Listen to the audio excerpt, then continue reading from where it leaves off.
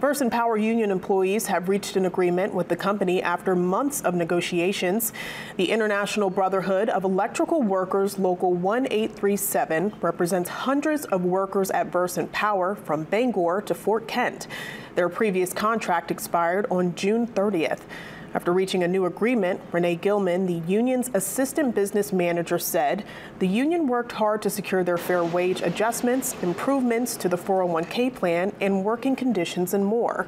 She went on to say, quote, "Our members work in various departments and each and every one of them is essential to the operation and in serving their customers. They are the backbone of reliable electricity in our communities."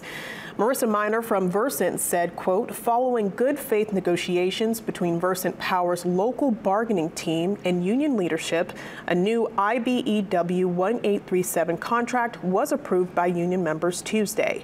We are grateful for the hard work, cooperation, and professionalism of all parties involved," unquote. You can read both of those statements on our website or mobile app.